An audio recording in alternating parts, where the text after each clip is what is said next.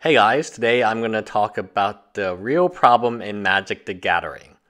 And Magic the Gathering, according to Mark Rosewater, has lost over 9 million players in about a year and a half. So it used to be 20 million Magic players with slightly more males than females. Now it's down to 12 million active players with 25 to 35% females. That is a huge drop. I'm not going to go on a rant about gender equality or any of that type of stuff. I'm going to leave that alone. I just want to point out some information that I found. Obviously, I'm opening a shop, or you could call it a pseudo shop, but it will be carrying Magic. And some of this is very disconcerting. It is very disconcerting that Wizards of the Coast has to give discounts to a large retailer like Walmart and Target and promote those discounts.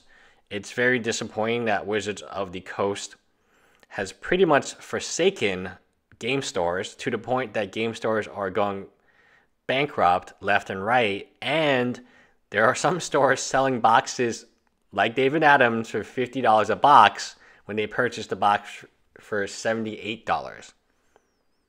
Free shipping and free stuff included, are not included in that $50 calculation. It is very disappointing that most of the big YouTubers are now sponsored by even bigger companies, and independent or opinions are not as valued anymore because everyone has the same opinion. Oh, great, Magic product is great. It is very disappointing that the most recent sets are horrible quality. And if Magic survives in the next 10 years, which now I'm having doubts about, we will look at this time period and say, wow, this was the Fallen Empires, because the card quality was even worse than Fallen Empires. I can tell you, playing at Fallen Empires, at least the cards didn't curve, and I mean, I don't understand how they can still be so bad. Like, they're really bad. The quality, someone made a joke to me on Facebook that the Chinese counterfeiters Wizards of the Coast should hire them to make all of their cards. It might not be such a bad concept because they've tried and failed and tried and failed. Quality testing. So like Rudy says, Rudy's really good at coming up with independent arguments that are not influenced by Wizards of the Coast, which is fantastic because you don't really hear that very often. If Wizards of the Coast admitted that it was a faulty product, they would have a class action lawsuit. You think the reserve list would sue them? The reserve list was only a bunch of players back in the day. Now it's everyone who opens an Hour of Devastation, Eternal Masters, anything. It just comes off like it is a faulty product because to play Magic, the cards cannot be curved. All the foils are coming out curved. It doesn't make sense. Like, to play Magic, the cards have to be as flat as possible so there's no cheating, there's no manipulation. And you know, they punish all these people and they let Alex Bracchini, who cheat after cheat, he just got unbanned and he started cheating again and he's unbanned. He's been banned twice. It wasn't enough for him to get banned once. It wasn't enough for him to get banned twice. He wants to go for the strikeout. And I'm sure that they will just slap his hand and say, good job, Alex, we love you. Because you're in line with all these famous content creators we support, and they do support them. So if you think Wizard of the Coast does not support cheaters, I have other evidence. So look at the growth, right? This is the growth from the information. So at 2014, there were 21.87 million players. How did we go down to 12 in like such a short span of time? It doesn't make any sense. Like, were we inflating the numbers to begin with? The number I've always heard is we had 20 million Magic players and half of them were females, or slightly below half were females. Now we have a new number which says it's 12 million Magic players and 25 to 35% are females. Like, what happened to the other 9 million people, the almost 10 million people? We lost almost 10 million people playing. 9.87 million people stopped playing the game. Stores went bankrupt. Card quality went to the... In 2014, we were afraid of counterfeits. Oh, counterfeit quality is so high. Now the counterfeit quality is higher than the regular Magic cards. Like, that's insane, right?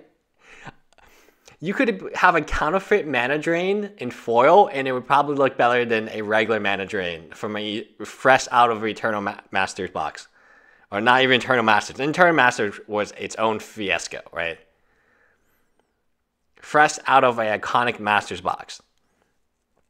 Like, Rudy's right. The card quality is so poor that they should not be afraid of reserve list lawsuit. They should be afraid of this lawsuit. Like, why are they so afraid of the reserve list when they keep printing such low quality cards and it is faulty product? To play Magic, you need the cards to be flat. Even back in the day when we didn't play with sleeves, and if you left your foil in the sun, people knew I shouldn't play with a foil that is curved because people would be upset with me. Even back then we knew. So in 2016, they're saying we have, 1 million registered players. We had 65,000 people playing in the Grand Prix. We had between 15 to 21 million players, they estimate. Now we're estimating 12. What happened to everybody? Like, and you might disagree with all this, but you cannot disagree with the price of these boxes. Dragon Maze under $60, under $50. Born of the Gods under $55. Pharaohs under $60. These are not recent sets. RTR under $70. And they keep dropping. It's not even Black Friday yet, guys. And I'm seeing like ridiculous prices. Magic Origins, a fat pack, which normally handles value better than a box, is $20. What is going on? And, I'll be quite honest. I don't think it's gender politics. I don't think it's any of that type of stuff. I think it's greed. It's absolute greed. You're punishing your player base. You're punishing them by giving them low quality cards, right? There's so many other things they could be doing than fighting a gender war, or I don't know what they're doing. Like, according to HQ, they're doing all types of bad stuff, but I don't agree with all of his points. But what are they doing? Like, how can a Chinese counterfeiter in his parents' basement make better Magic cards than Magic the Gathering Hasbro? Like, what is going on? You might ask, yeah, there are times in Magic history where the Dark was not a good time. Fallen Empires, not a great time. Chronicles, a really bad time. Macadian Mask wasn't a great time because it just got off Urza Saga and everyone was on power hype, and then we powered down until we had to power up again. I played Magic forever. Since Beta was my first pack, I still have the Dragon Whelp that was in my pack, and I still have the Northern Paladin in my pack. And I have loved Magic for a long time, to the point that I really wanted to open a store. And it looks like I have to open now before it goes bankrupt, and every store goes bankrupt. And I've seen stores go left and right in Houston. I drop names. Battle Bunker is gone. Swords and Heroes is gone. There was that 2 places in the mall gone, like right back to back. The Dana Comics no longer does Magic because it's not profitable. My friend's store no longer does Magic. If these stores do not have Magic tournaments, you will lose your player base because there's nowhere for them to go. Magic is not inherently a social event that you can play and that you feel popular doing. It is an event that you need a local game store for people to meet on Friday. Friday, not Saturday, Friday. I've been the biggest critic of meeting Friday because I have other stuff to do. But a lot of my Magic friends, they want to meet Friday because it's socializing. It's important. It's being part of a community. And Wizards of the Coast totally forgot about that. And the push for more products, more money, more greed. It's not as complicated as it has to be. It's not like gender issues. It's not all these issues some people are saying. It comes down to a core element of greed. They got super greedy. Eternal Masters double reprint was super greedy. People got destroyed by that product, right? Because it was unpredictable. It was unpredictable. Modern Masters right after it, super greedy. Unstable plus iconic Masters, very greedy. Even terrible products like the gift box, incredibly greedy. They want you to spend all your money on Magic the Gathering. So instead of growing the player base so everyone's happy, if the player base grows, then all of our cards become more valuable. At least they hold value. But if the player base goes from 21 to 12, it's like Puka Trade, right? Why is Puka Trade in trouble now when it didn't used to be? Because it was growing, it was expanding. Now that it's not expanding and it's not growing and it's losing members like crazy, it's in trouble. I'm not surprised Magic the Gathering supported Puka Trade because now they're under the same model. Once the avalanche starts rolling downhill, it's over. So I will tell you this. I personally am not in. I do not want any of these any of these new products. RTR and beyond has no value. I would not touch it with a stick. You need to invest in reserve list cards because if this game flops and this fails, no matter what happens, if the game goes to 40 million players, then reserve list cards will still be the pinnacle of Magic, right?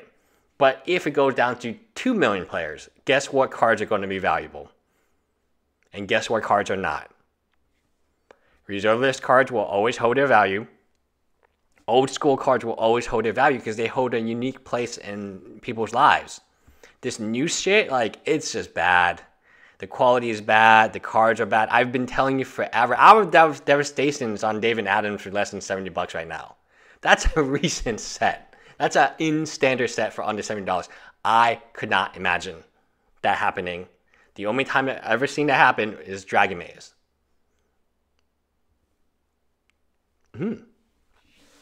So, it's not to say the sky's falling or something. Just be very wise with your money because Wizard of the Coast wants all of it. They want every nickel, every dime. And until they get it, they're going to keep doing stupid stuff like this. Instead of growing their player base, they've lost almost 10 million Magic players, according to research and development. Either that or they lied about it.